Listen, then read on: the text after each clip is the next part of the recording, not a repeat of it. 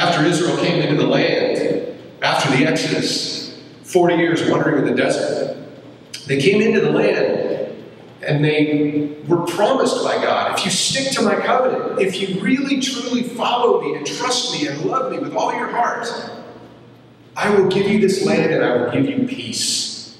How many of you want peace today? Yeah. Amen to that.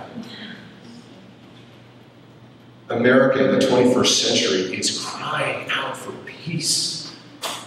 The whole world is groaning. All of creation is groaning for this peace that God has promised.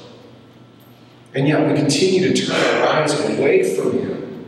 As a nation, one nation under God. How many of you think our nation is truly under God anymore?